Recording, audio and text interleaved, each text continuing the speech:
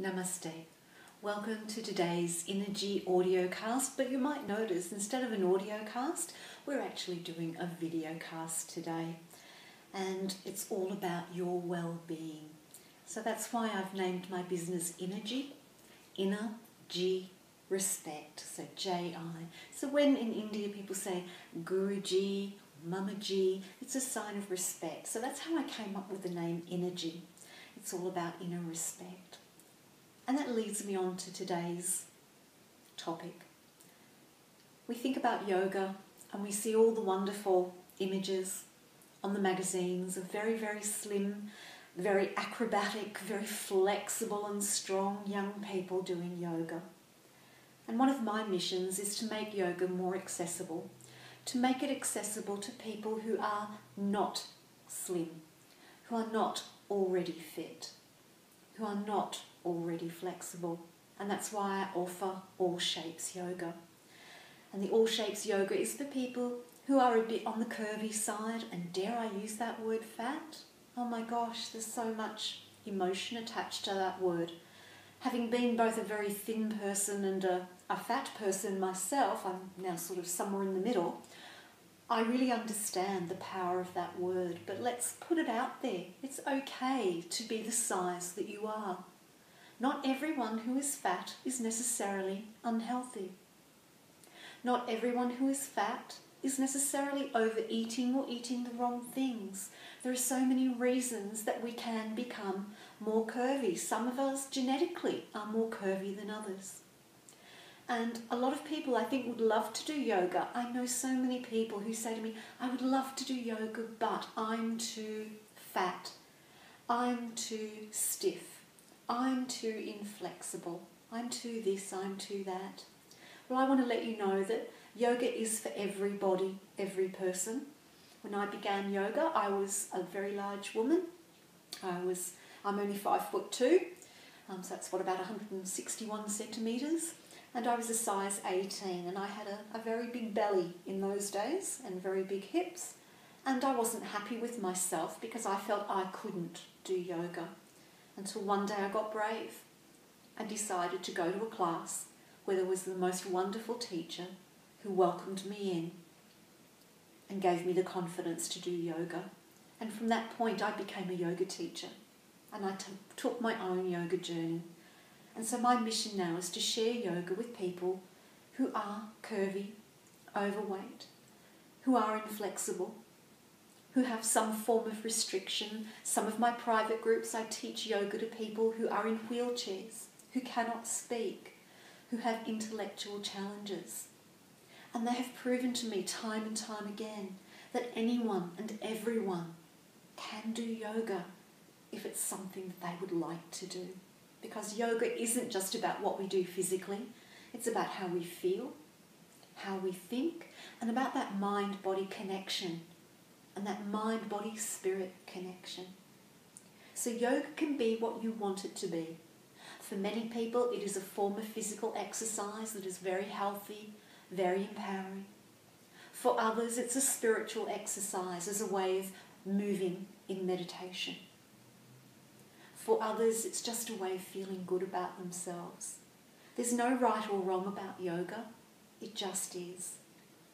So today I would invite you to join me in a very, very simple little yoga exercise where we're going to connect in with our emotions through a very simple yoga pose. So if you would like to join me, just make sure that you're not disturbed and you're just going to sit comfortably in a chair. Just close your eyes and we're just going to take a few breaths in and out. Just allowing your day to float away into the distance, not worrying about the to-dos, the must-dos, the have-tos. Just using the breath to become fully present with yourself in the here and the now.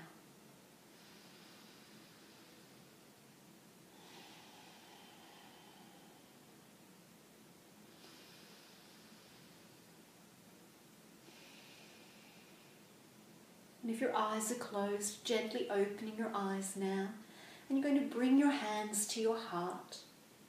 And we're going to take 3 breaths in this prayer pose. You may like to close your eyes to go within. And as you take the 3 breaths, I want you to become aware of how you're feeling, if any emotions are coming up for you. And whatever they are is perfectly fine. So let's close our eyes and let's take 3 long, slow, deep breaths.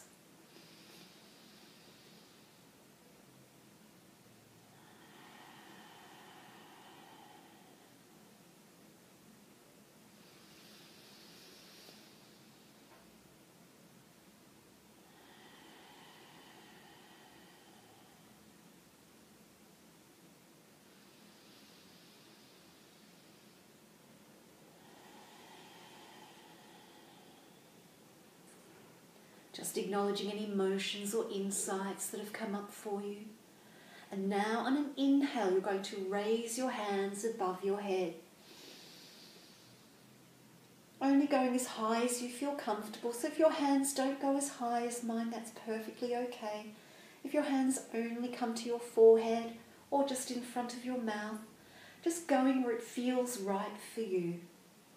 Again, closing your eyes and taking 3 long, slow, deep breaths and acknowledging any emotions that you may feel.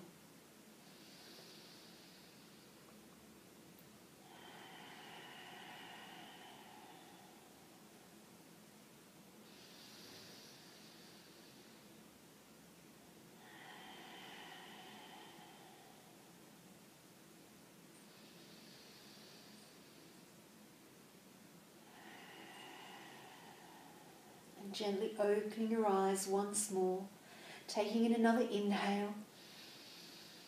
On an exhale, draw your hands back down to your heart. And just taking a moment, closing your eyes once more, perhaps taking your gaze slightly downward to go within, to just go through the emotions that you've been feeling. Were the emotions the same in each pose, or did they change? And perhaps considering what those emotions mean for you. There might be some words that come to mind around them. There might be a past memory. There might be a future dream. Whatever it is that you've experienced in those poses, you can either release them if they feel negative, or you can draw them into your heart if they feel positive. Taking 3 more breaths.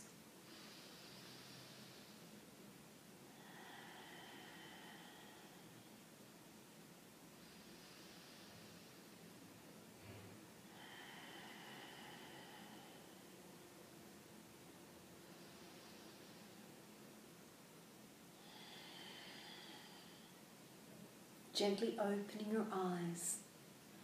Namaste. Releasing your hands. I hope you've enjoyed that little exercise. I hope it was meaningful for you. And if you are interested in finding out more about energy and yoga for all shapes, sizes, ways of being, I invite you to visit my website at www.innerji, that's spelled INNERJI.com.au. Until next time, once again, namaste.